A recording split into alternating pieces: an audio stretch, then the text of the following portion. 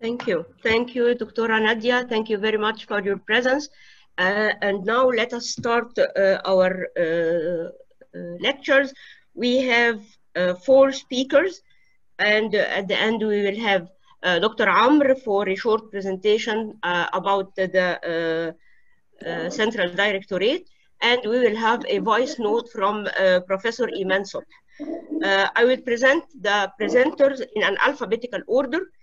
Dr. or Professor Abdullah Adnan, he will talk about the clinical research in the era of uncertainty and experience from Saudi Arabia during the COVID-19 pandemic.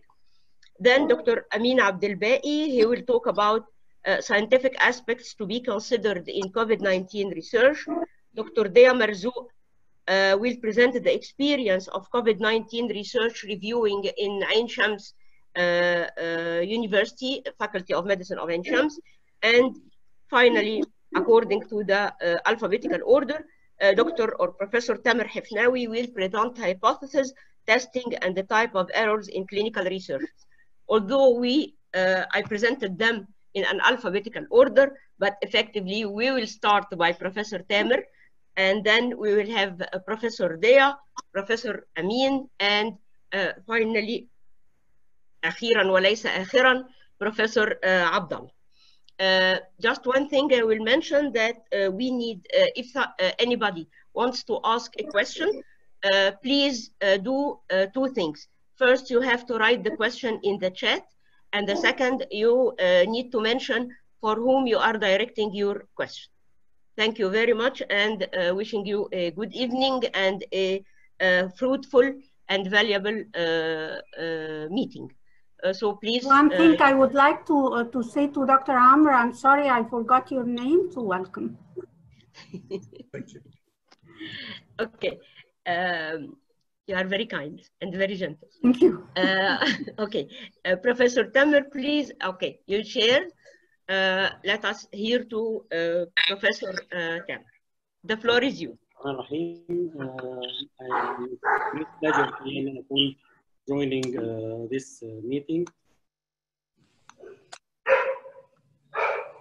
I would like to express my thanks to ENREC, the Central Administration of Research and Health Development, for this opportunity.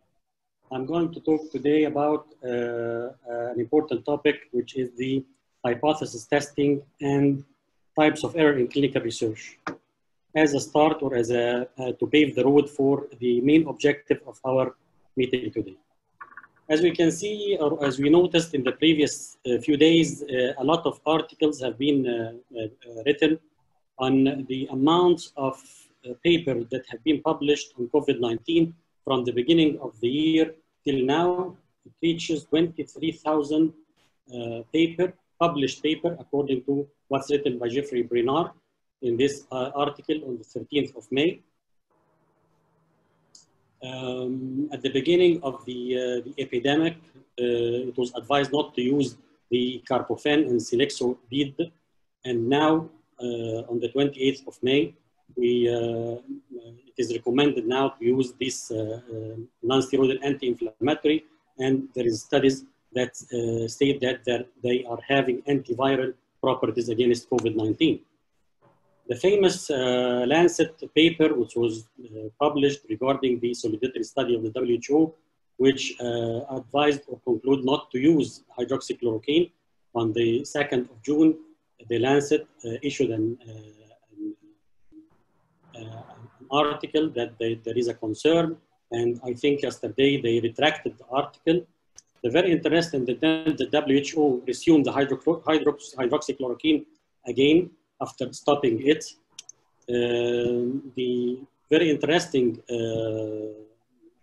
article that was published, I think yesterday, in the New England Journal of Medicine, that was conducted, it was a randomized trial and conducted on 800 study participants, concluded that there is no value of using hydroxychloroquine. I would like to start from here to ask a question. Is smoking cigarettes safe? A person told me that I smoked cigarettes for 30 years and I suffered no disease. Therefore, smoking cigarette is safe.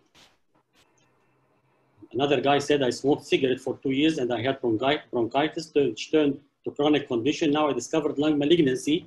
Therefore, smoking cigarette is damaging to your health. So we have here a hypothesis. Who are we going to believe? We have two hypotheses. Smoking cigarette are safe and smoking cigarette are not safe. We need to design a study, but how? Dr. X observed 100 smokers and health problem was found among 800 of them. Only 200 had no health problems. Therefore, smoking cigarette is damaging to your health. Wait, Dr. Y observed 2,000 smokers and health problem was found among 800 of them. 1,200 non-smokers are healthy, and our conclusion is smoking cigarette does not affect your health. Who are we going to believe? Imagine that you are invited to the famous show Who Wants to Be a Millionaire, and you are confronted with the $1 million United States dollars question. This is the situation now. You are given a closed box and you have been told that the box contains 100 balls, a mixture of white and black balls. And the question, is there an equal number of white and black balls in the box? And you have two answers with $1 million waiting for your answer, your correct answer. Don't panic. You just try to organize your thought. All what you have to do is to choose from only two answers. The two answers are, there is equal number of white balls and black balls, and the other is there is unequal number of white and black balls. For facilitation, you have been given two options, facilitation for you. You have been allowed to take 10 balls from the box while being blindfolded. Probably this will help you to make a correct decision. Try hard to steer the balls before selecting the 10 balls. Now you look at your balls and count them, and here is what we found: 8 black balls and 2 white balls.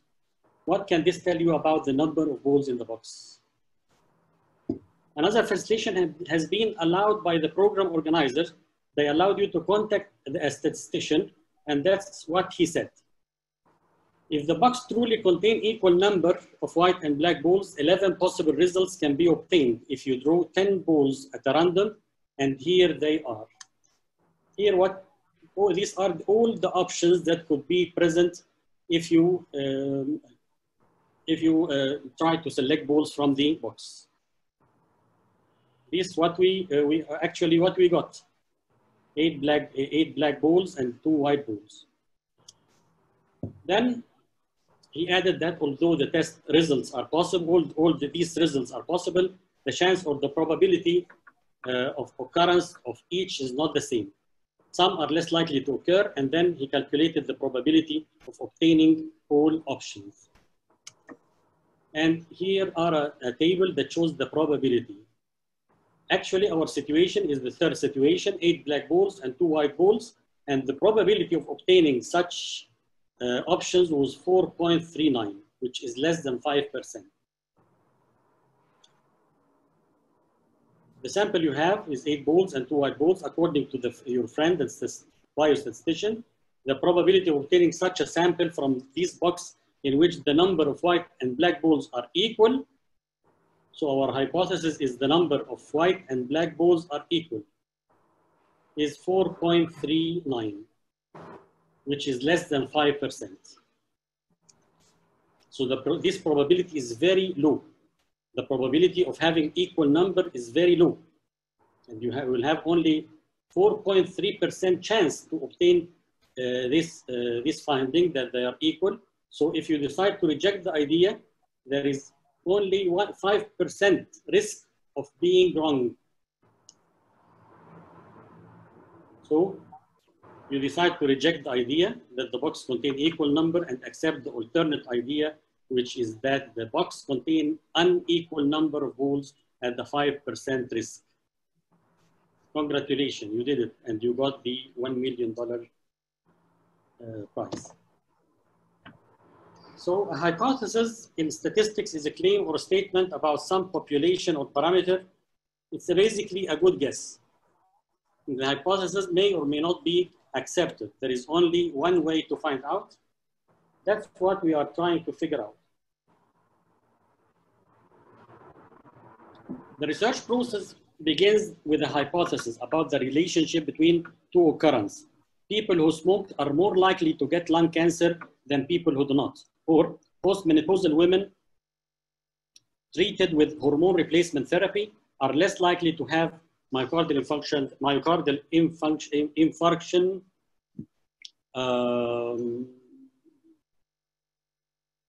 than those who are not taking these hormones. So the research hypothesis is an assumed answer to the study question. The study has either to accept the hypothesis or reject the hypothesis. And this is very important. We are not conducting our study to say that our hypothesis is true or false.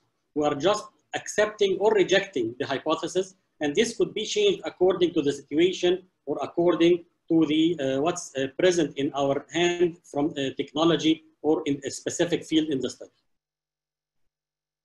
After formulation of the research hypothesis in scientific methodology, the research hypothesis is not tested directly. Usually we test the null hypothesis, and it is presented with H0. The null hypothesis is usually that there is no difference, and we are conducting our study to accept or to reject the null hypothesis. If we reject the null hypothesis, we are going to accept the alternative hypothesis, which is the study hypothesis. And these depend on the p-value. If the p-value is less than 0.05, this is the type 1 probability. We conclude that the null hypothesis will be rejected. And if the p-value is more than 0.05, this indicates that the probability of error is high, and we can reject the null hypothesis. We have two types of error in clinical research, the alpha error and the beta error. In the alpha error, in both of the alpha error depends on the p-value. The traditional level of 0.05 are used for statistical significance, and the lower is the better. It indicates the probability of rejecting a statistical hypothesis tested when in fact the hypothesis is true. So we reject a true null hypothesis. The null hypothesis states that there is no difference, and I'm going to reject it, and it was true. So rejecting true hypothesis is called alpha error or type 1 error. We use the abbreviation ART. A stands for alpha, R rejecting, and T true, ART, the famous TV channels present in the satellites in the Middle East region. However, the beta error or type 2 error is the probability that the test will accept the hypothesis tested when in fact it is false. It measures the power of the test, and the power equal 1 minus the beta error. The power of the test, which is the probability of rejecting the null hypothesis when it is false. So beta error is accepting false hypothesis. If you accept false hypothesis, this is called beta error or type 2 error. And here we are talking about the null hypothesis. And we use the abbreviation BUF for denoting beta error. B is the beta, and A accepting, F the false hypothesis. Here is an example. In a randomized controlled trial of drugs, it can be concluded on the basis of the results that the new treatment is better, when in fact it is not better than the standard of treatment. I'm sorry for talking quickly, but I have 15 to 20 minutes. This is why I'm not giving a lot of space for explaining or giving more examples. In this example here, what is our null hypothesis? Our null hypothesis, there is no difference between the two drugs. The results of this study state what? That the new treatment is better, and this is wrong. So we reject a true hypothesis. We reject a true hypothesis that states that there is no difference. So rejecting true hypothesis is a type 1 error. On the other hand, a new treatment that is actually effective. So our null hypothesis here is there is no difference. And the alternative, there is difference. The new treatment is better. But our study stated that the new treatment is actually effective, may be concluded to be ineffective. So we accepted here the null hypothesis, and this is wrong. So we accepted false hypothesis, buff. This is a type 2 error. In type 1 error, we assume that the new treatment is better than the standard of care. In fact, there is no difference between them. So we got a false positive result, ART. This guy is pregnant, and this is false. On the other hand, type 2 error, which is the false negative, we assume that the new treatment is equal in effect to the standard of care. In fact, the new drug is better. So we got a false negative result. This gentle doctor told this lady that she's not pregnant, and what we are seeing here is just abdominal gases, distension. And this is false negative. The lower the p-value, the lower the type 1 error, the higher the significance of the test, and a p-value of less than 0.05 is better than a p-value. We are going to reject the null hypothesis in these states, and if we got a p-value of 0.0001, so our level of error is very low in having type 1 error. To decrease the type 2 error, we have to increase the power of the test, and this is a statistical procedures that can be calculated, and we can control this by many factors, which the most important is the sample size. Remember that lowering the p-value will increase the statistical significance, will decrease the type 1 error. But we have to select the suitable test of significance to calculate our p-value. We have here a very important point, I'm almost done, about clinical significance versus statistical significance. Clinical significance has little to do with statistics and is a matter of clinical judgment, expert opinion. It answered the question, is the difference between groups large enough to be worth achieving? Studies can be statistically significant, yet clinically insignificant, and vice versa. And here is the famous pyramid of evidence. We can see that the editorial or expert opinion is at the base. However, the highest level of evidence is obtained by the systematic review of randomized, double-blind, triple-blind controlled trial using meta-analysis. And the top of the pyramid have the highest reliability, and the risk of bias decrease at the base of the pyramid. This is my reference. I would like to end my presentation by telling that we are conducting our study to accept or to reject study hypothesis, and it's not our aim to prove that it is true or not true. And this can be, I can describe what we are finding now on contradictory finding from different studies. Thank you very much, and I hope I didn't exceed my time, Dr. Ali.